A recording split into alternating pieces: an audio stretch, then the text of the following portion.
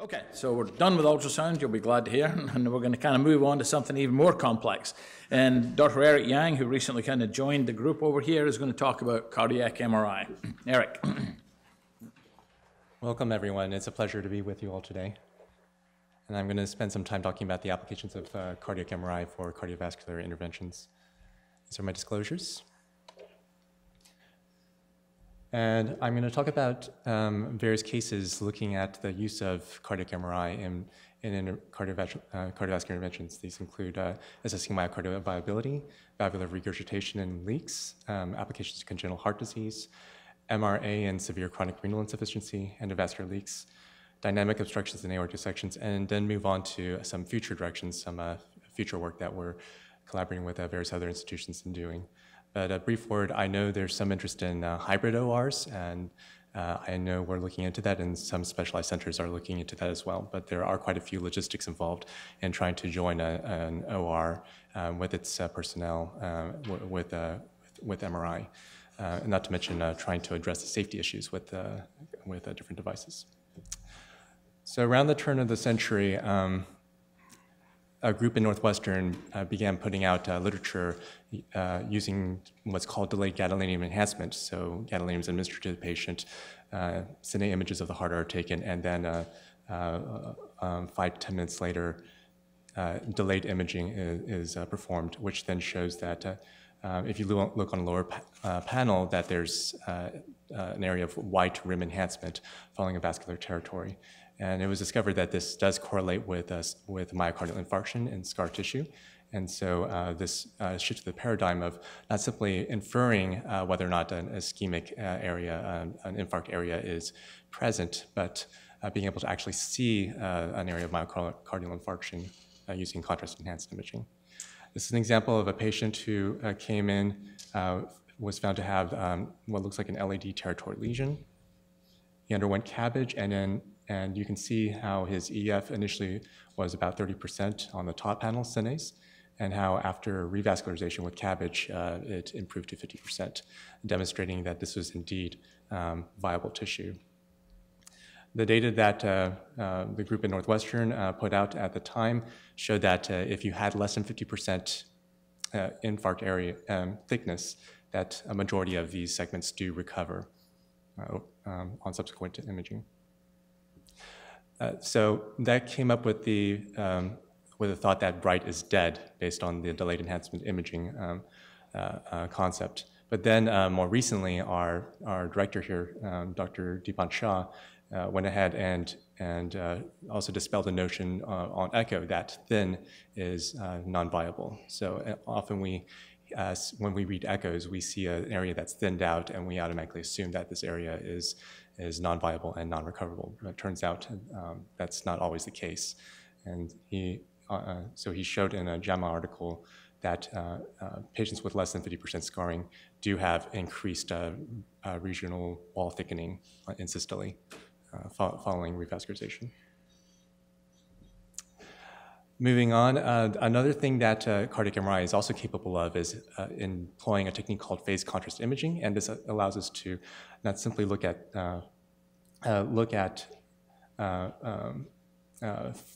visually the flow going through the plane or within a plane on an imaging slice, but also being able to quantify the amount of blood flow going through the aorta, quantifying volumetrically the LV and RV stroke volumes. Using that information, we can actually help resolve different cases, like in the case of mitral regurgitation. This patient came in with discrepant echo and angiographic data, and so the decision was made to do a cardiac MRI on this patient. And if you look at the cines, you'll notice that there's quite a bit of mitral valve prolapse if you pay attention to, especially to the four-chamber, 3-chamber, and 2-chamber views. You can see that the leaflets do move well above the annulus. And then in terms of assessing flows, we found that the aortic flow was well below. There was at least 50 cc's or so of regurgitation. And not only that, we can actually do high-resolution cuts through these clips and demonstrate that there's involvement primarily in the A2P2 segment of the mitral valve. so we can actually localize where in the coaptation zone the mitral regurgitation is happening. This is actually made it into the latest guidelines by our very own Dr. Zogby and all.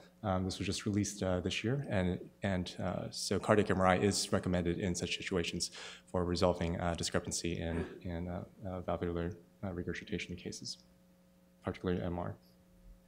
In terms of paravalvular leaks, we do have the ability to also not only look at the flow through the plane, but we can actually look at it in plane as well.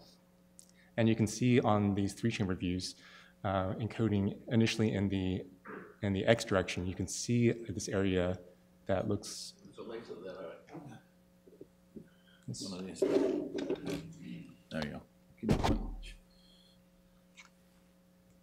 You can see in this. You can see in this region up here, near the aortic root, there's an area of flow that's very suspicious for a paravalvular leak. Doing orthogonal view of what we call an LVO2 view, you can also see the magnitude image, structural information here, and again the paravalvular leak here. This patient actually received a TAVR 1 year ago by one of our neighboring institutions and presented to us with worsening CHF. Performing the quantifications, we found in his case that he actually had a regurgitation fraction of 50%, and the decision was made to go in and intervene on this patient given his significant paravalvular leak, which you can again see on cross-section here involving the anterior portion, the superior portion here. And there has been a working group that's been assembled, and a couple of years ago they did recommend cardiac MRI for similar reasoning for helping out discrepant cases. Keep in mind that cardiac MRI does tend to underestimate regurgitant volume severity compared to echo for whatever reason. Moving on, we do enjoy a strong referral base from the congenital colleagues, primarily from Dr. Huie Lin and company. Yep, here we get a little complex. And this lady actually was referred to us with findings of pulmonary hypertension, unexplained right-sided enlargement on cardiac MRI. So this wasn't, not cardiac MRI, on echo. And it was surprising because echo did not see this, but you can clearly see on these cines that she had a very large secundum ASD. This subsequently, we also performed quantification showed that there was significant QP-QS shunting, and this assisted our congenital heart colleagues in planning ASD closure in this patient. This is another patient who was referred to established care with our congenital colleagues here, and had a congenital repair at birth.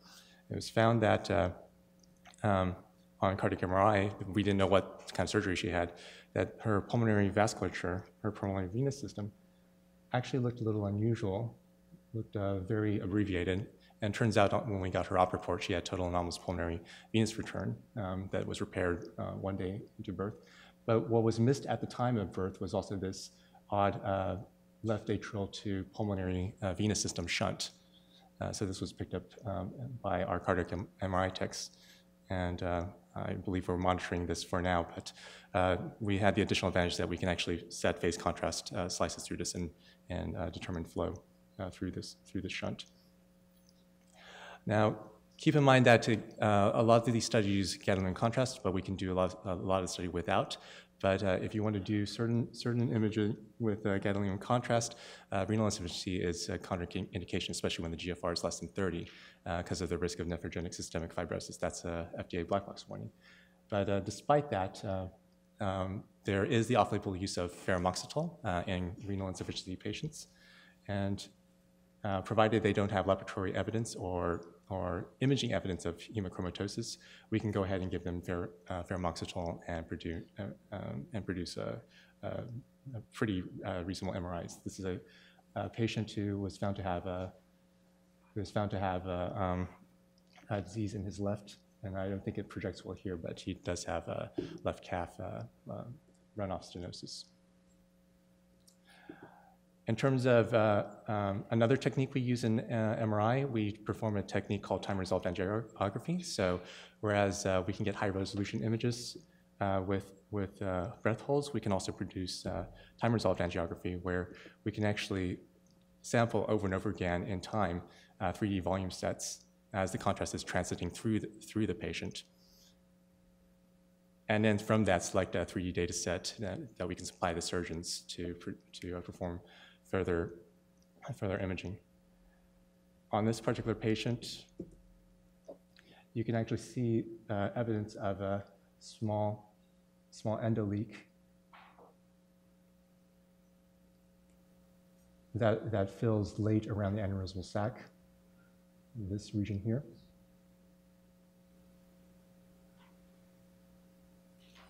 And so this patient had an endoleak that would then allow the surgeons to decide, based on imaging exam, to go ahead and perform closure.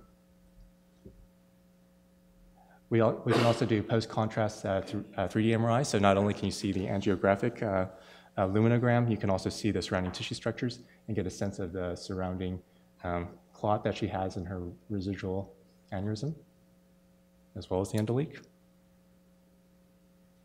We can also supply dynamic information. So obviously MRI can perform cines, and so we work very closely with our vascular surgery colleagues to assess dissection cases, especially where the intimal flap is involved.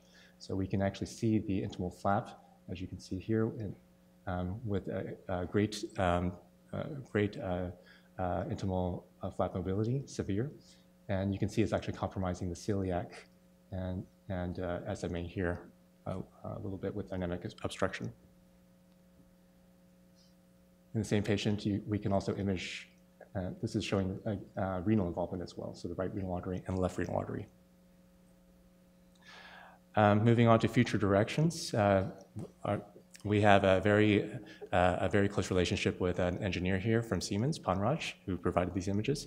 And this is showing an example of where one of the MRI data sets that we provided was loaded in to plan angiographic views for intervening on this patient with aortic and iliac aneurysms as well.